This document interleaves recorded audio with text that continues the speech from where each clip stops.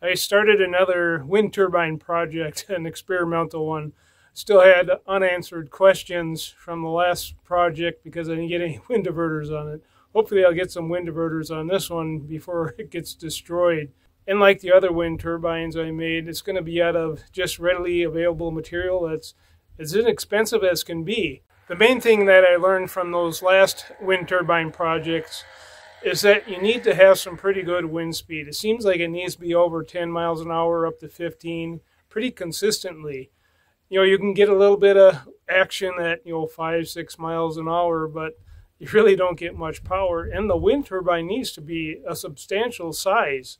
The one I had built, the biggest one I had built previously was 12 foot in diameter, but that still, I think, would have been too small. I think probably need to be like maybe 16 feet in diameter and maybe 8 to 12 feet in length, plus wind diverters in order to get some decent power out of it, I think.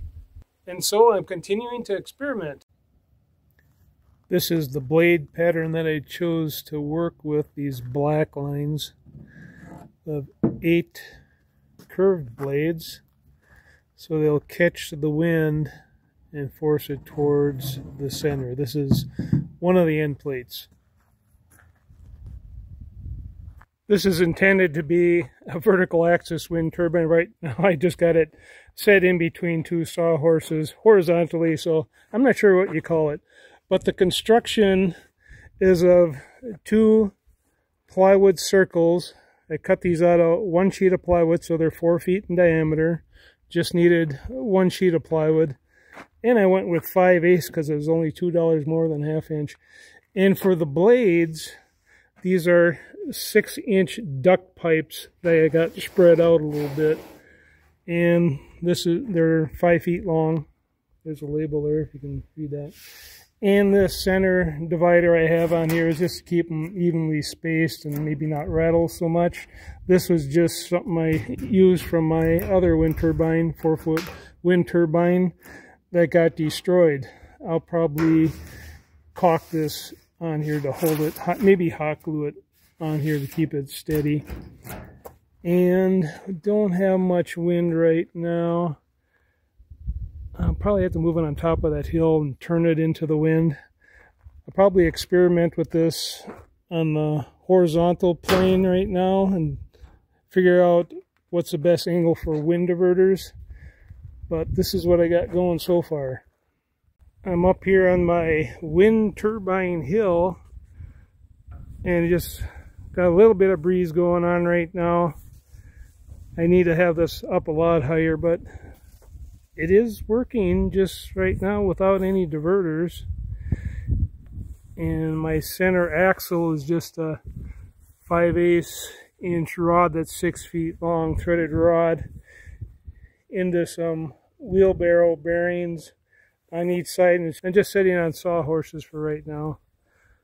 But we are getting a little bit of action. It's kind of fun. Yeah, I'm going to have to put this up quite a bit higher yet, because right now, well, the wind is changing. Yeah, it's a hard thing about having on the horizontal plane, the wind keeps changing. Right now it looks like it's coming from this direction right here, southeast, a little bit more to the east. I need to turn it. But anyway, it was working there for a little bit. Wind just died down. So I don't know what the wind speed was, but it started picking up right away when the breeze came.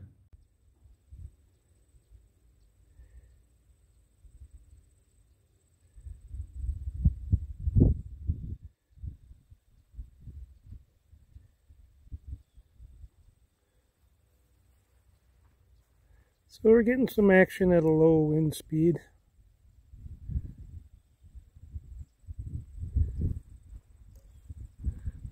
Up a little bit more.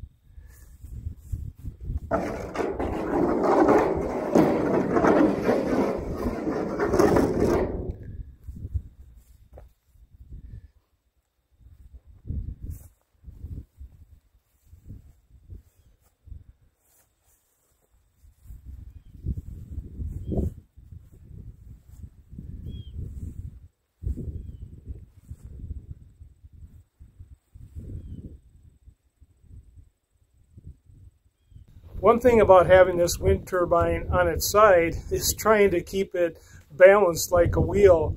That's why you see a block of wood I have screwed onto the one end there. I tried to balance it out because it was wobbling a little bit. It wasn't balanced out good. And I still have a lot of work to do with this. I need to build some kind of frame support and a way to turn it into the wind.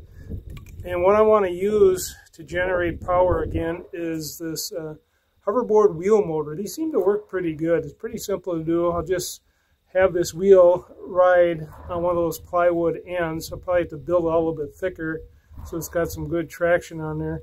But that's what I'm going to use for generating power. So when I test it, I can compare with and without deflectors. And so I'll continue working with this and experimenting, and I'd like to thank you for your time, and I'll see you in the next video.